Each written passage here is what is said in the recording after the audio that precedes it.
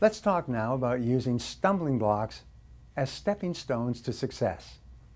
Now, everyone makes mistakes, and the busier you are, the more mistakes you will make.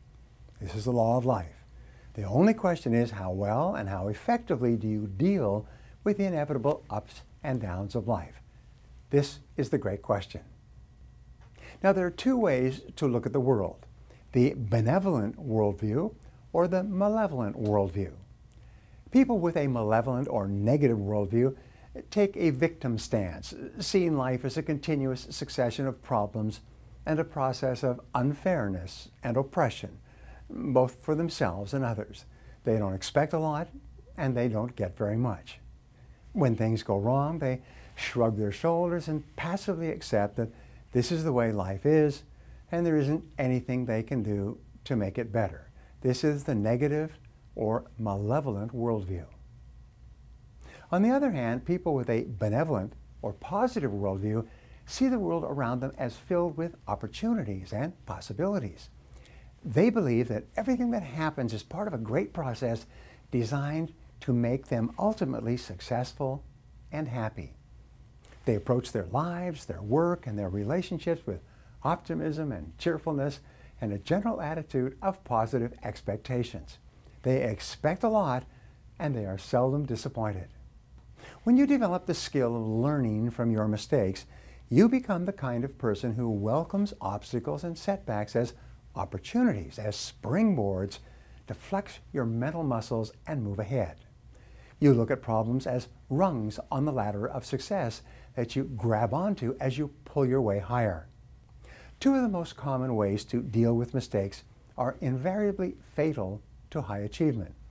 The first common but misguided way to handle a mistake is the failure to accept it when it occurs. According to statistics, 70% of all decisions we make will be wrong in the fullness of time, and that's just an average.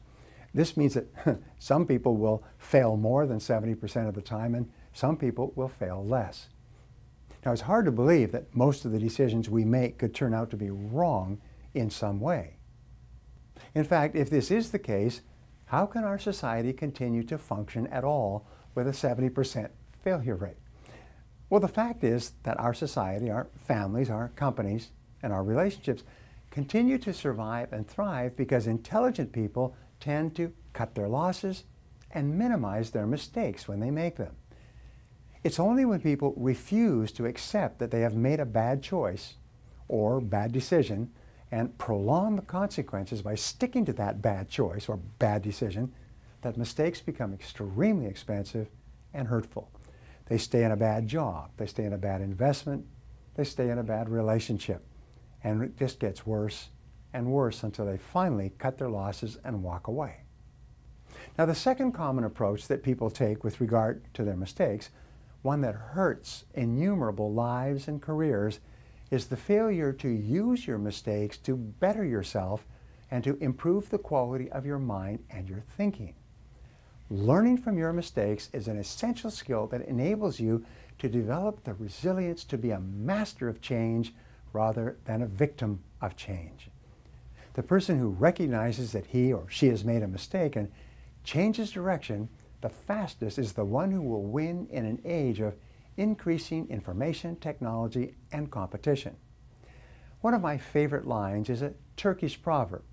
It says, "No matter how long you have been going down the wrong road, turn back."